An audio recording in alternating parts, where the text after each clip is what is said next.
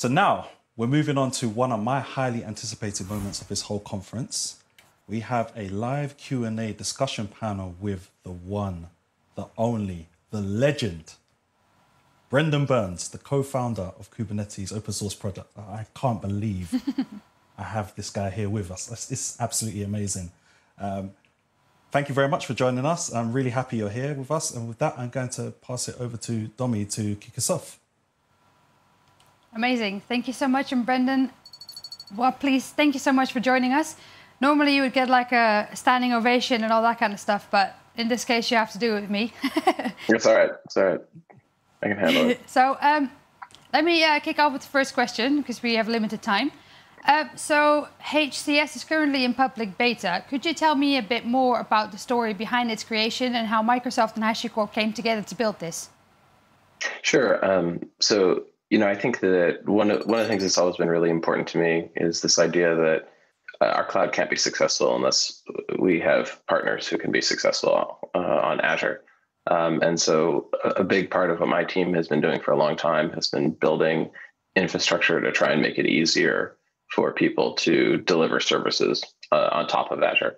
And, I've known the HashiCorp folks for a really long time and really, appreciated both the great software that they've built, the great communities that they build around their software.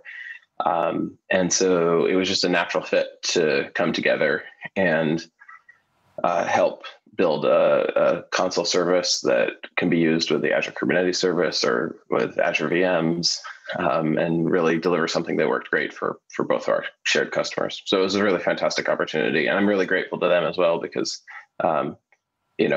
they've helped us a lot too and given us a ton of feedback about, what has worked well and what has, our areas that we could improve the service. So it's just been a fantastic partnership. Really happy with it. You know what they say, teamwork makes the dream work. So in the community, there's a lot of talk about the operational complexity with Kubernetes. Could you share with us your thoughts on how users may find ways to make that easier? Yeah, I think we would always recommend people run a managed Kubernetes. It's just easier, right? In fact, actually, just over this last weekend, I thought to myself, oh, you know what? I was running Debian 9. I have a cluster in my house, and I was running Debian 9 on the cluster. And I thought, well, it's getting a little old. I guess I should upgrade to Debian 10. And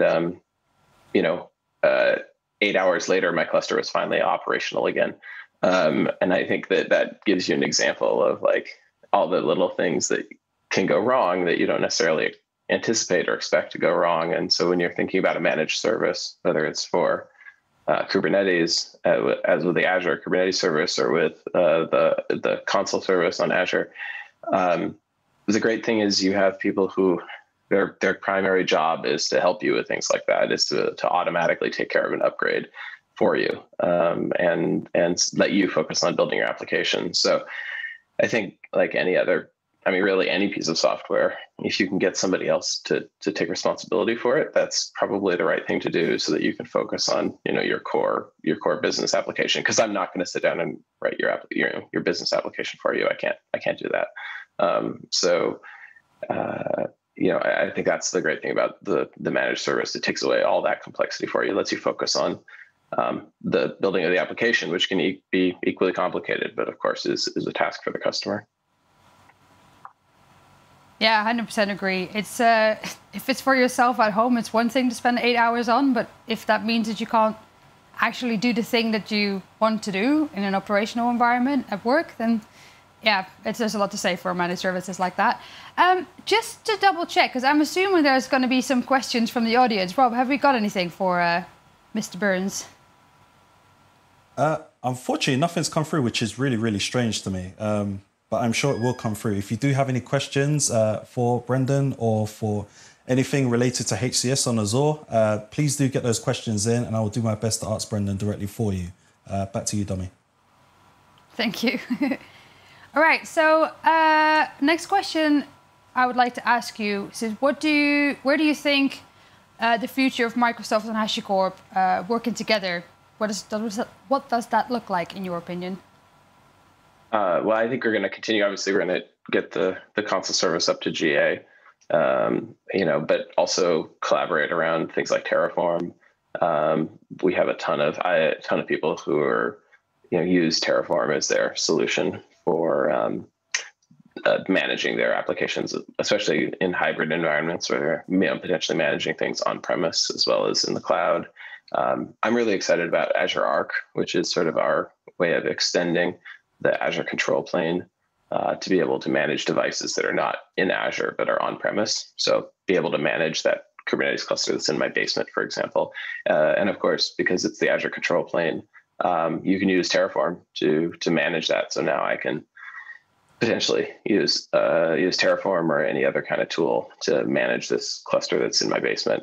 So that's pretty cool. But as I said, it's always just been a really great partnership and a great collaboration. And so, I'm sure there's other stuff that the future will bring. And I'm just excited to be able to hang out and work with people to help our joint customers. Amazing. I feel the feeling is mutual. So you mentioned a few things about your home lab. What else do you have in your home lab? What else do I have? Well, I have a bunch of sensors. I kind of have a bunch of these it turns out I hadn't done Arduino for a long time, but you can buy these Wi-Fi enabled Arduino chips for $8. They're incredibly cheap, and attach temperature and humidity and all that kind of thing. So I kind of went nuts with that and have a bunch of those sensors plugged in around the house and outside, have the control for the Wi-Fi network is running on that cluster too, and things like that. So, I mean, it's hobby for sure. There weren't a lot of customers when I had an 8-hour downtime, there weren't a lot of customers who were upset at me. Fortunately, the Wi-Fi was still working, so the rest of my family was not upset at me. But it's a good way to kind of keep your hand in. Yeah. Cool. Well, I hope it's not just a lockdown hobby. I think we finally got some questions in, so throwing it back to Rob to ask you some audience questions. Thank you very much. Again, just like London buses, wait for ages and loads come through at the same time. That's right. So the first question is, is the variety of console in HCS the FL/open source version, or does it include console enterprise features? I think that's a really good question. I'm pretty sure that you can bring your enterprise subscription to the console service. I think most of what we focus on from the Azure perspective is sort of delivering the infrastructure that helps it be delivered. The HashiCorp team are the ones who are sort of responsible for bringing the service and the characteristics of the software. Yeah, that makes perfect sense. There's obviously the different layers, just like the shared responsibility model, essentially. Yeah, so exactly. Kind of translating that. So yeah, makes perfect sense. Okay, so we have another question, which is, where can I find guidance on installing console on AKS? So I don't think this is specifically about HCS as a managed service. I think it's more about bringing their own console to AKS. Yeah. I mean, obviously, AKS is just Kubernetes. So any instructions you find out there about how to run console on Kubernetes will work on AKS. I do know, however, that in the console docs, there's some great docs about how to hook up Console Connect with AKS as a service mesh. And as we were talking about earlier, although obviously you can run console on top of AKS, there's a lot of good reasons for running it as a managed service as well. So if you're going down that route, it's always easier, I think, to click a couple things or run a command on the command line and have a managed service running for you. But obviously, any instructions you can find and I know there's some out there on HashiCorp site about how to run console on Kubernetes, so those will work with AKS. Brilliant. Yeah, I have to agree with that. If you can sort of abstract away the complexity and make that someone else's responsibility, ultimately your life will always be a lot easier going forward. So I definitely agree with that. Yeah. Okay. So we have another question. This is a newbie question, and there's an apology in there, but you don't need to be sorry. I'm brand new to console and have a Kubernetes/Vault background. Why should I use console and why should I use it on Azure? Well, I mean, obviously, console on Azure is a part of building a broader application on Azure. So, we think we have a really great cloud platform. I don't think you would necessarily just run console. I think you're going to run, use our cognitive services, use our Kubernetes service, use our database services, and as an environment in which you build your application. Console is really great for sort of integrating different services together with authentication and service discovery. So for example, would be, let's say you have a database, and it's maybe even an on-premise database, but you want to build a cloud-native application in Kubernetes.